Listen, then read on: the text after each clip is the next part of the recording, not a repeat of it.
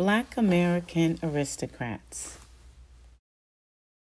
From James Fortune to Mary Church Terrell to Frank Thomas to quite a few beautiful African Americans.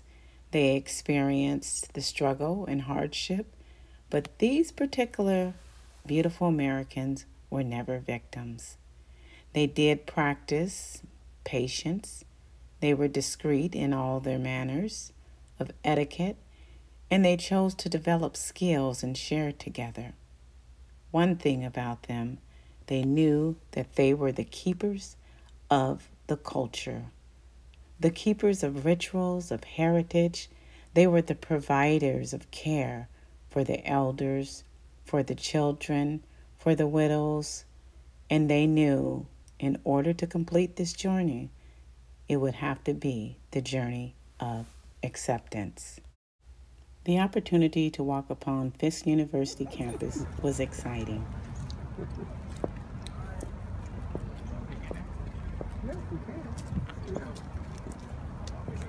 The story of Fisk University and Jubilee Hall, the Jubilee Singers, it's known world over. If you haven't heard of them, I encourage you to look them up. I put together my own aristocrat handbook that focused on the codes that Benjamin Pap Singleton and many others shared, and that was freedom. Freedom in education, freedom in culture, freedom in morality, freedom in wealth. They were quite exciting, and I looked forward to going down in Memphis and discovering Robert Church and his family, and even stopping by his family tomb.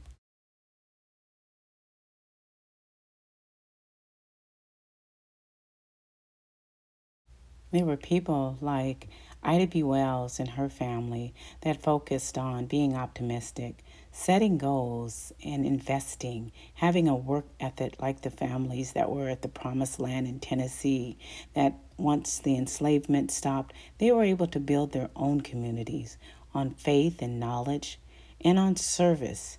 There was a time when we all knew that service is a privilege, that patience and discretion is very important, and to develop our skills. When it came to these wonderful people at home, they knew that to be African, to be brown, to be a people of color meant to embrace their ethnicity, that their cultural uniqueness was their identity. They were able to embrace the beautiful things in their home, and they cherished having teas and having company over. I even started an aristocrat of color tea, which was a lot of fun.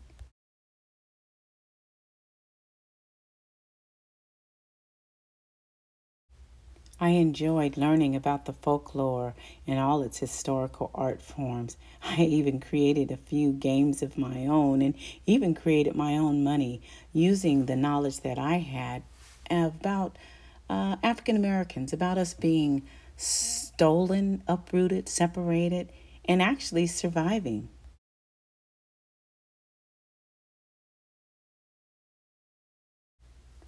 I was able to learn from my grandpa David and my grandma Betty Jane in North Carolina, and also from library books. And then I created my own library in my own home. I hope you've done something similar.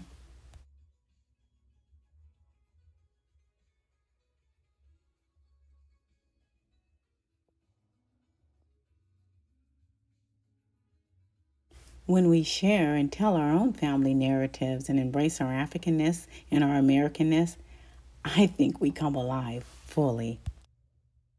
Of course, manners was high on the list of these beautiful aristocrats. There were books written, and Ebony Magazine even put out articles with Jerry Majors, who was amazing. She did a lot of society magazines. And then, of course, there was Charlotte Hawkins Brown, who was considered the first lady of social graces. I loved going down to North Carolina and visiting her home. It was simply amazing.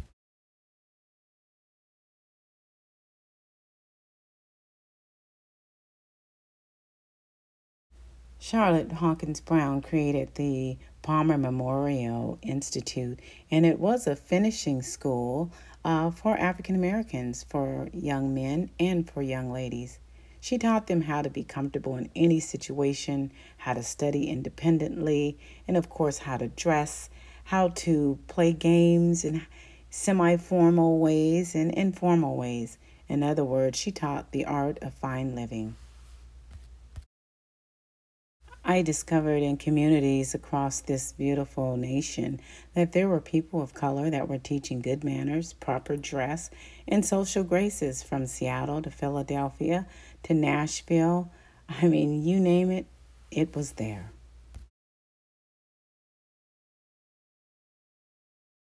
Of course, I was giving tea since I was 10, so my beautiful granddaughters and my daughters, they have had to have tea with me.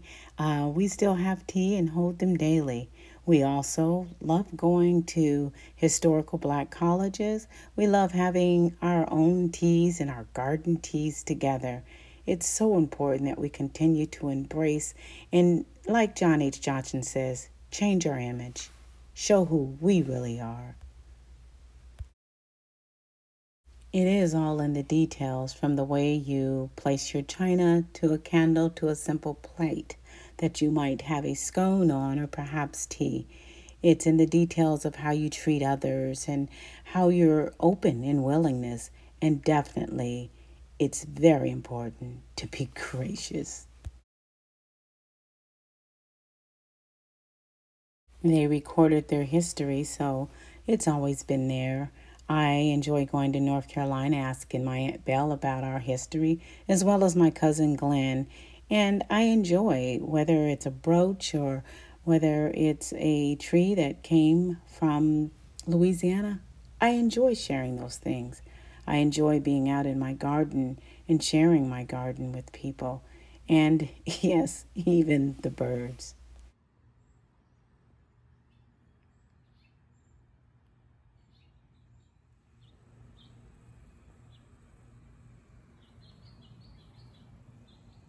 One thing these beautiful Black American aristocrats did have was the ability to leave a life legacy.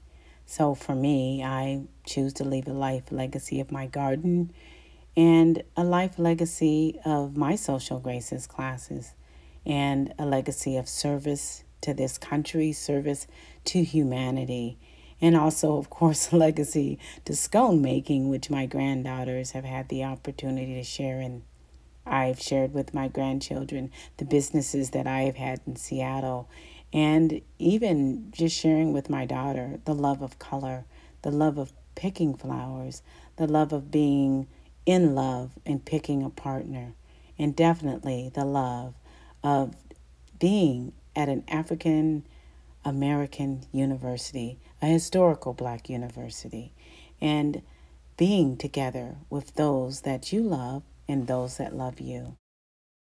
I have many people from John Ray on that I've learned financial investments and how to save properly and what to spend on, from my granny to James Fortin and many others. There are so many books out there that share about aristocrats of color, of black society, of people who've not only made a fortune, but of people who have made a life. And I hope that you have found this video fitting, and I hope that you start looking at your own legacy and that you too live a life.